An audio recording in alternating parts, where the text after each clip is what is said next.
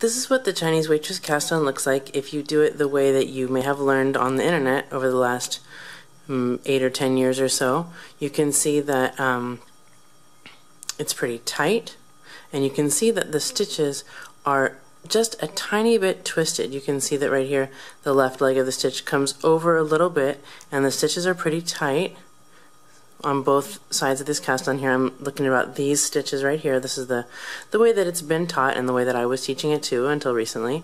And I'll show you how to do it correctly, but you can see that it's kind of stretchy. It's kind of stretchy, but here is the Chinese Waitress Cast-On when it's been done the right way, and you can see that it's more stretchy. Like the same number of stitches we have here, you know, like 6 stitches or so.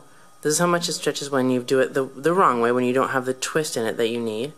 And then this is what it looks like when it's been done untwisting the stitches. And you can see actually here, if you come in close, you can see that the stitches are 100% even.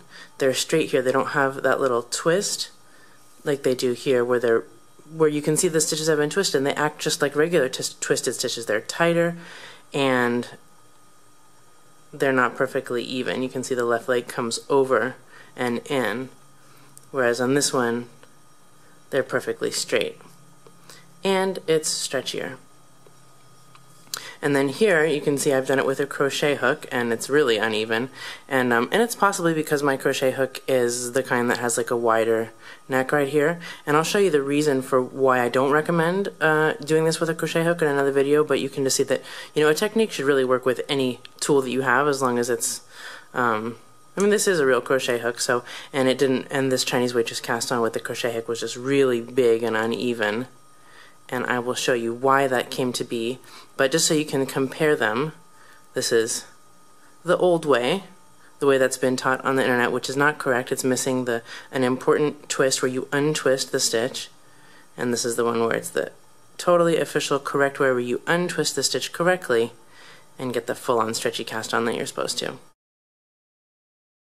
You can really see the difference between the Chinese cast-on the way that it's supposed to be done, the Chinese Waitress Cast-On, and the Chinese Waitress Cast-On the way that it's normally taught on the internet once you knit into the cast-on for a few rows.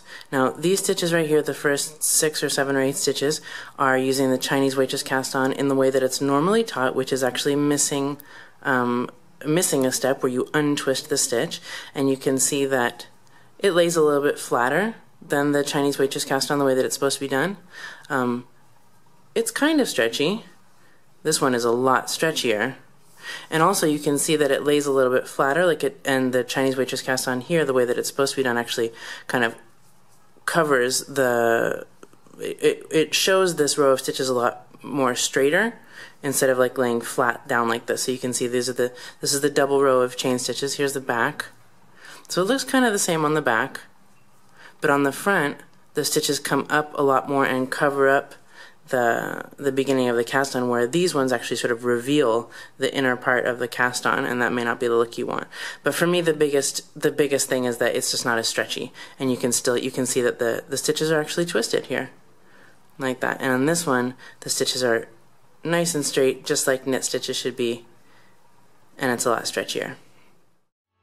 Trying to learn and master knitting on your own is frustrating.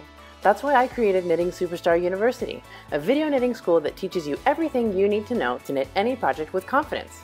Get instant access today at knitfreedom.com.